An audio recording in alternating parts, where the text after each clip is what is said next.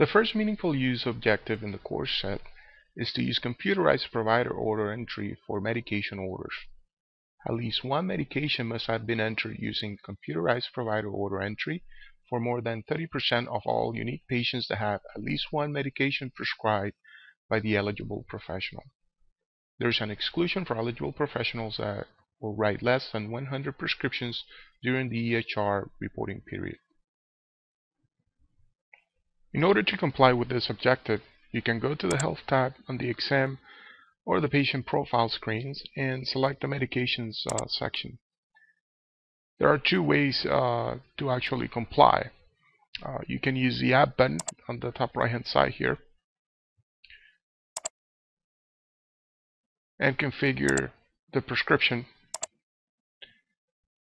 using the options on the dialog here.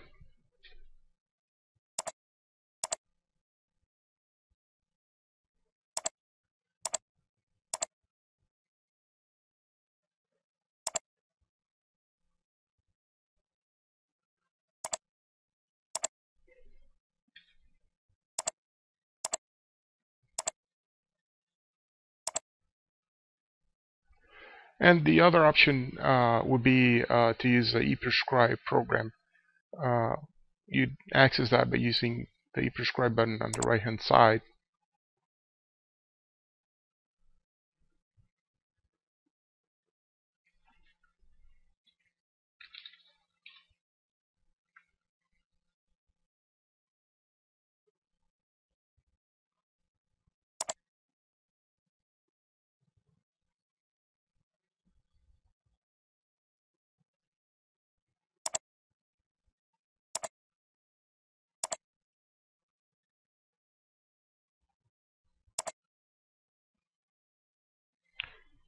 From here, you can send the medication to the patient's pharmacy of choice, or just print it if you don't want to route it electronically.